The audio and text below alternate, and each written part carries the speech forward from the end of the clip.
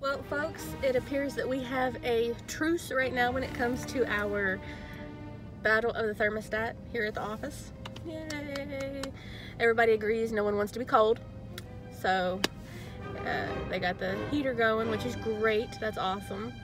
But right now we're at a truce. It's good. But I just wanted to kind of share this moment.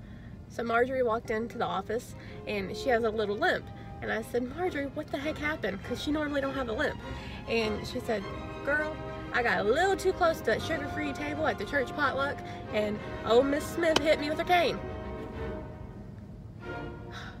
Marjorie, dumb cookies ain't for you. Know your lane.